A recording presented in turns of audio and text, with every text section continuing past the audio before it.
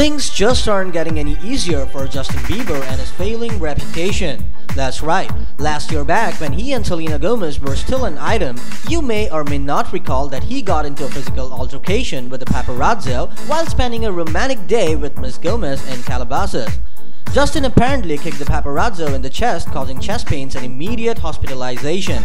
Now Osmin Hernandez Duran, the paparazzo involved, is coming back to sue Bieber for the incident.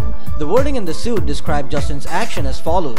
He delivered a martial art type kick in the lower rib cage on the left side of his abdomen. The suit goes on to say that Justin also punched Jose in the face. The lawsuit additionally throws in other alleged non-Jose related paparazzi incidents. Guess Jose wasn't enough.